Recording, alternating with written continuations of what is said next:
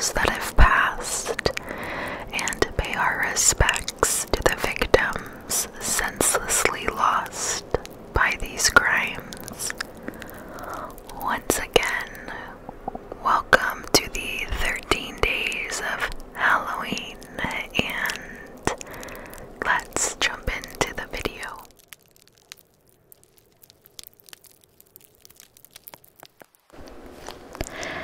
Hello everybody, welcome to video number 12 of the 13 days of Halloween.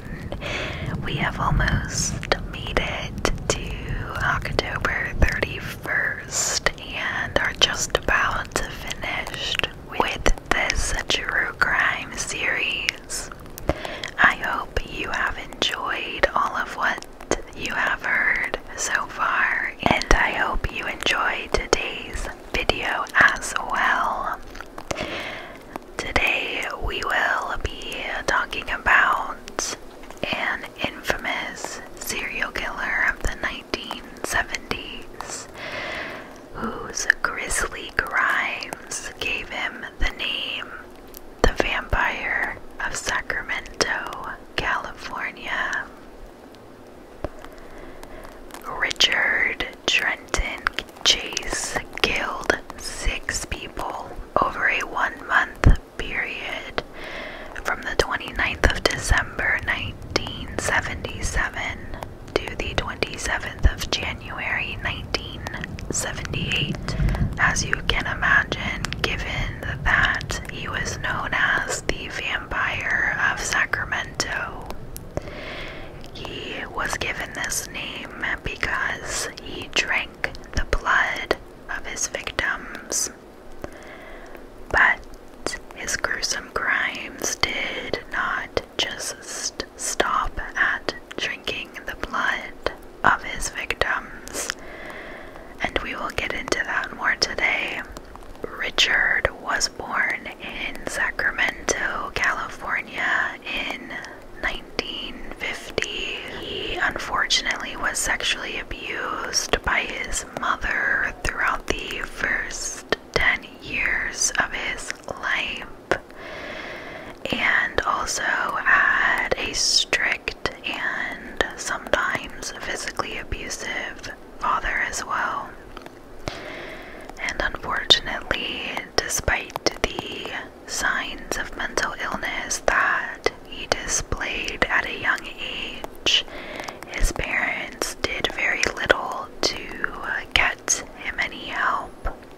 Richard was disturbed as a young child and unhappy as well, and his symptoms would only grow worse throughout his adolescence. He was known to set several small fires, frequently wet the bed, and displayed signs of cruelty toward animals, which many of you likely know is fairly common for serial killers or psychopaths in general. He developed a fascination with hurting these small animals like cats and small dogs. It was this feeling of ultimate power over another's life that would eventually drive him to kill a human. His fascination for torturing and killing small animals started around the age of 10 when he killed a cat he had found in the street and left its body in the open. When children or individuals in general harm small animals, it is their way to take out their anger, their frustration, and hatred that they are feeling and holding inside. Usually, these people or children are in a position that they are not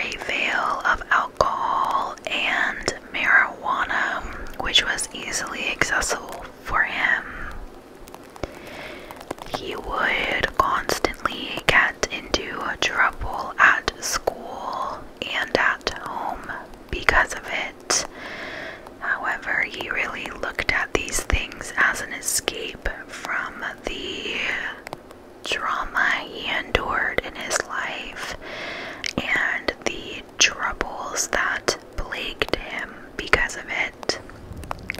Now, around the time that he was in the latter part of his teen years, he was not able to perform sexually because he was not able to maintain an erection, and this made him feel incredibly humiliated and unable to connect with people. When he was 18 years old, he voluntarily went to see a psychiatrist about the trouble he was having sexually, and it was under the counseling of his psychiatrist where he learned it was sometimes caused by the repression of anger interfering with his ability to perform sexually in the way he wanted. Eventually, Richard would move out of his parents' house because of the abuse he had faced, and I did read that he was under the impression his mother was trying to poison him. So he moves out and rents an apartment with some people. During his time in this apartment, it was said that Richard enjoyed walking around in the nude and was almost constantly high on multiple different drugs, including LSD, and it's possibly even the orange sunshine acid, and I do have it noted to do a case on the orange sunshine acid, so do not fret. I will talk about that one of these days in more detail. Now, during his time in this apartment, he would unfortunately go through many different roommates, moving in and then quickly moving out because they would complain about his odd tendencies. And they would even tell the authorities about his incredibly bizarre behavior and heavy drug use. There was one time he nailed the closet door shut in his bedroom because he thought that people were coming out from the darkness and invading his private space. So clearly there were some delusions going on mentally for him, and he was not mentally well. He began to develop severe paranoia and started to become a fully fledged hypochondriac, believing that everything was going wrong in his body. At one point, he entered a hospital looking for the person who had stolen his pulmonary artery. So again, clearly significant mental delusions at play. He claimed that his bones were coming out through the back of his head, causing his skull to split, and maintained a belief that his stomach was back to front. He also claimed his heart would stop beating and then start up again after a short amount of time. Richard would wallow in a pit of paranoid delusions and this far-fetched hypochondria, which psychiatrists suspect was brought on by the extent of his child abuse as well as the massive consumption of drugs. And so with all of this going on, again, he had roommates in and out, and many roommates tried to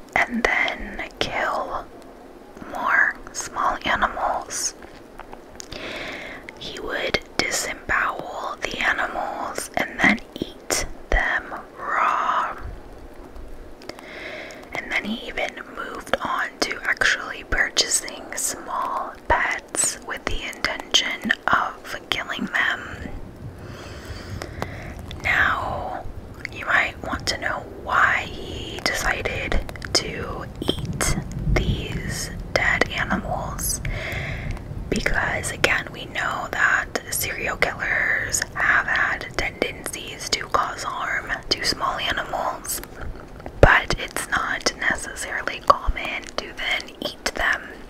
And so the reason for that is because Richard was under the delusion that his heart was shrinking. Again, that hypochondriac part really coming into play. And in his mind, the consumption of raw flesh and the drinking of an animal blood would be what would stop his heart from disappearing from his body altogether. He believed this to such an extent that he once injected rabbit blood directly into his veins, which, if you can imagine, did not go well and sent him straight to the hospital. When Richard was 25 years old, he was committed as a paranoid schizophrenic to Beverly Manor Institute for the Mentally Insane. It is reported that antipsychotic medicines failed to work on him and may have even made him worse. This could have meant that his schizophrenia and psychosis may have actually been caused by the drugs that he had previously consumed, rather than there being a true, chemical problem in his brain. One day, nurses at the Beverly Manor Institute in Sacramento found Richard with blood around his mouth, and they discovered 2 dead and mutilated birds outside his window that he had lured for capture. It's quite clear that Richard suffered from a mental disorder early on in his life, brought on by the physical abuse and his humiliation. He may have also been suffering from what is called Renfield syndrome, which is a form of clinical vampirism. After 2 stints inside the psychiatric hospitals, he would be released in 1976 after somehow being deemed no longer a risk to society. But as you can likely imagine, this team of people that let him roam free could not have been more wrong about him. At this time, he was able to move into another apartment in the city and basically picked up right where he had left off. He restarted trapping cats and dogs to kill and consume. Now, all of this was only a few years before he would kill his human victims and drink their blood in a misconstrued belief that he was actually keeping himself alive. He had a belief that Nazis had carried out invasive experiments on him, causing him to physically need the blood. So he had, again, many delusional thoughts going on for him. And ultimately, Richard's name was to become synonymous with the term of serial killer. His monstrous crimes are still talked about, discussed, and used as a basis for television shows to this very day. On the 29th of December in 1977, Richard would kill Ambrose Griffin 51-year-old engineer. After a shopping trip, Ambrose returned to his car to get the last of the items. When his wife had stepped back outside, she saw her husband on the ground next to the grocery bags. Richard had shot him twice, and this would only be the beginning of his killings. 1 month later, on the evening of the 23rd of January 1978, Richard attempted to break into a house at 2909 Bernice Street. When a neighbor approached him, he stopped, lit a cigarette, stared at her, and casually walked away. And that same night, he would break into a house along the street, but was interrupted by the owners, and he ran off, but not before smearing his excrement on some of their belongings. He would then move on down the street to 2360 Tioga Way and casually walked into the home of the Wallen family. He bumped into Teresa Wallen as she was taking out the garbage and tragically shot her 3 times.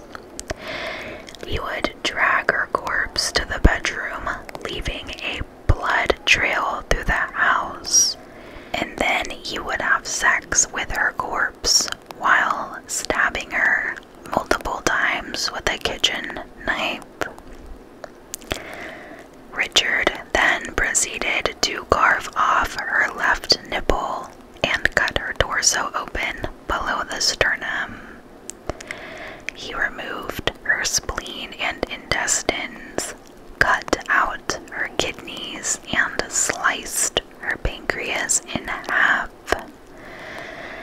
He then placed the kidneys back inside of her body as if they were one organ. He used a yogurt pot to scoop up the blood from inside of her body and drink it. He would then rub her blood over his face and neck. Before he left the house, Richard had gone into the garden, picked up some dog feces, and pushed it into her throat and mouth. Now, as you can imagine, the extreme brutality of the Walling murder was a shock, not just to California, but the entirety of the United States. The media got wind of the story, and as the killer seemed to have a fascination with drinking blood, this is when Richard earned the dubious title of the Vampire of Sacramento. 4 days after Teresa Wallen's murder, and just 1 mile from the Wallen house, the Moroth family would suffer a similar, if not a worse, fate.